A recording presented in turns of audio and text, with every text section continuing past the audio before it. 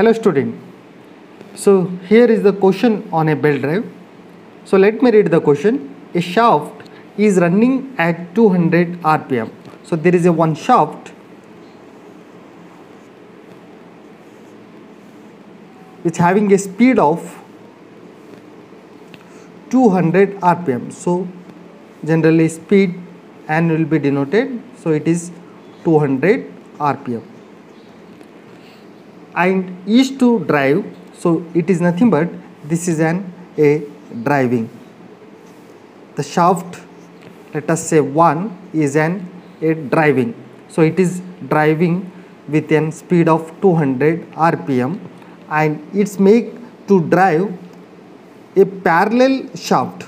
So it is making to drive with another shaft parallelly. So parallel is nothing but it is a open belt drive. So that speed, let us say another shaft is 2, the speed of the shaft, let us say n2 here, and this is n1, will say that speed is 300 rpm. Okay, so now the pulley on the driving shaft is 60 centimeter in diameter. So driving shaft diameter, so this is 1, so we'll say diameter of the driving shaft is 60 centimeter, and you need to calculate the diameter of the pulley on the driving shaft. So that is D2, you need to find out. So there are some condition to calculate the diameter of the driven shaft. Okay, so first condition is to be neglect the belt thickness. The thickness of the belt not to be considered. That is the first case. And in the second case, by taking the belt thickness, means the thickness of the belt to be considered. It means they have mentioned the thickness of the belt to be considered in account, while which is 5 mm thickness. So for second case, the thickness of the belt is mentioned as 5 centimeter.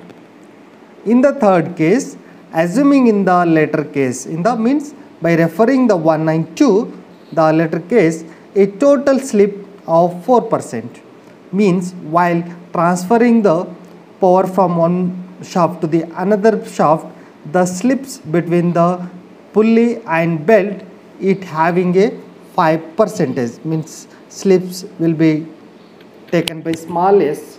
So that is 4% is given, means generally the slip can be measured in terms of percentage. So that is 4% is mentioned. Okay, hope the question is clear to you. Now we'll go for calculating the thickness, by calculating the diameter of the driven shaft by neglecting the thickness. Okay, so we have the velocity equation, that is for the first case you can write n2 by n1 is equal to d2. Okay, so d1 is 60 by d2. It means 300 by 60 into 200.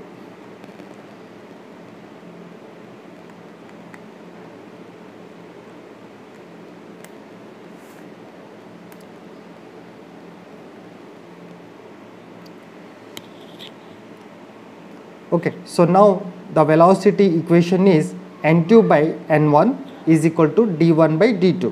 So now substitute the n2 value, that is 300 by n1 is 200 is equal to d1, that is 60 by d2 is you need to find out. So here d2 is equal to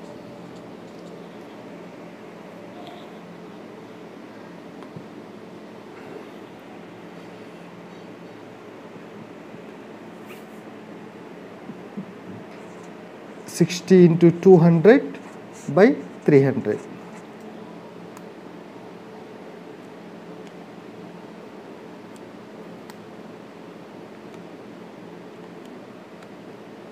So we got the diameter of the driven shaft is 40 centimeter. Okay, so this is without considering the thickness of the belt. Now second we will go for by considering the thickness of the belt, that is T we have to consider. T is given as 5 centimeter. Okay, so the equation again it will be N2 N1, N2 by N1 is equal to D1 plus T by D2 plus T. Okay, so here this equation now again N2 is 300 by 200 is equal to D1. D1 is 60 plus T. T is 5 centimeter divided by D2. Okay, so now D2 plus T. So 300 by 200 into 65 is equal to 1 by D2 plus 5. Okay.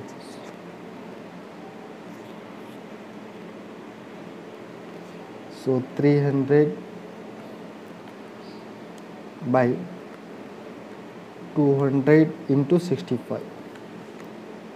Then we got 0.02 here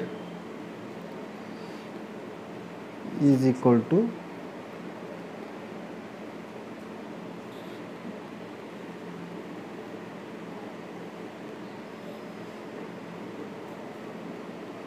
so 0.05 D2 plus 5 is equal to 1. Okay, so 0.02 D2 plus 0.02 into 5, 0.1 is equal to 1. So D2 is equal to 1 minus 0.1, so that is 0.9 by 0.02. So we got 45 centimeter is the value of D2. Okay, so by considering the thickness we got 45 centimeter. Without considering the thickness we got 40 centimeter. Now again the third case is by considering the slip. So slip is given as 40 centimeter. Okay, slip is given as 4 centimeter. So that 4 centimeter to be considered into the account for the calculating the diameter of the driven shaft.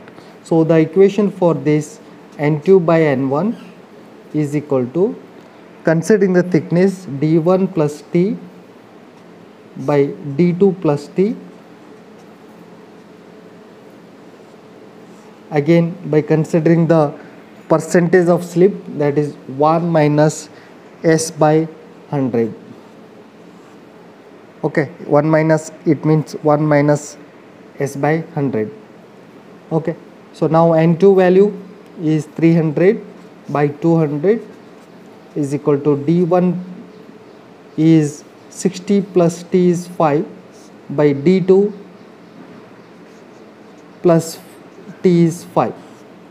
Again 1 minus S is 4%, so 4 divided by 100. Then you need to find the D2 value.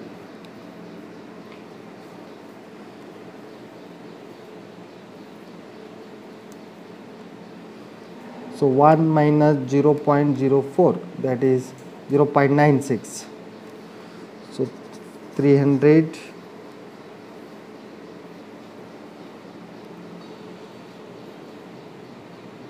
by 200 into 0.96 into 65 is equal to 1 by D2 plus 5.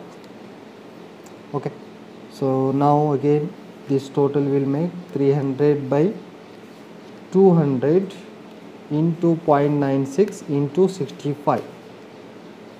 Then we got 0.024 is equal to 1 by d2 plus 5. So now again d2 plus 5 into 0.024 is equal to 1. Okay, so 0.024 plus 5 into 0.0024. It's 0.024. So 0.12. So 1 minus 0.12 is equal to 0.88. This is D2. 0.88 by 0.024. So we got